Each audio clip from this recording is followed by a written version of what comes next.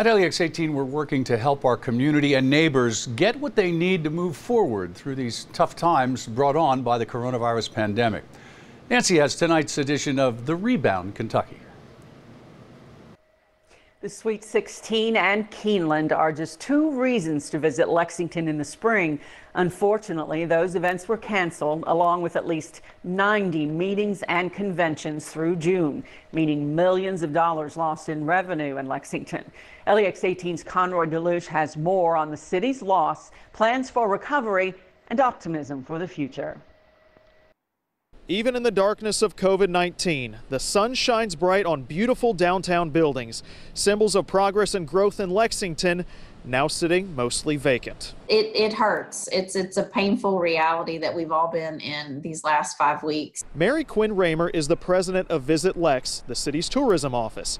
Her job is to attract visitors, conventions, and yes, crowds to Lexington. There was so much momentum in the city. Momentum that has slowed considerably since social distancing became the new reality. As the virus continued to spread, concerts and conventions were canceled and hotels emptied out as travel grounded to a halt. Then you don't have rooms sold at hotels, and you don't have tax dollars coming in as a result of that. And those tax dollars are what Visit Lex relies on for funding. In just a 3-week span, the city lost nearly $12 million in hotel revenue compared to the same time frame last year, a nearly $500,000 revenue shortfall for Visit Lex alone.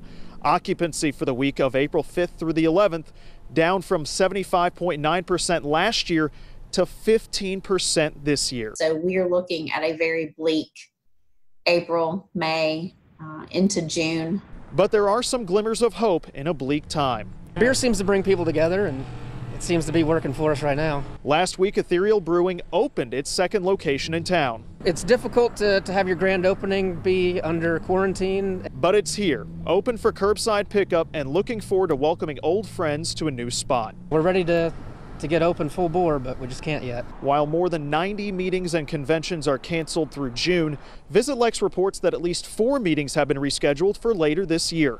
Visit Lex is also using its social media presence to promote the city's businesses and beauty. Raymer says you can even take on the Mural Challenge, a socially distant way to witness the beauty of a Lexington that has come so far this century. We have certainly as a community dealt with some hard times before, and we've always rallied through those. Visit Lex, Keeneland, and other partners launched Nourish Lexington earlier this year to provide meals for the needy around the area.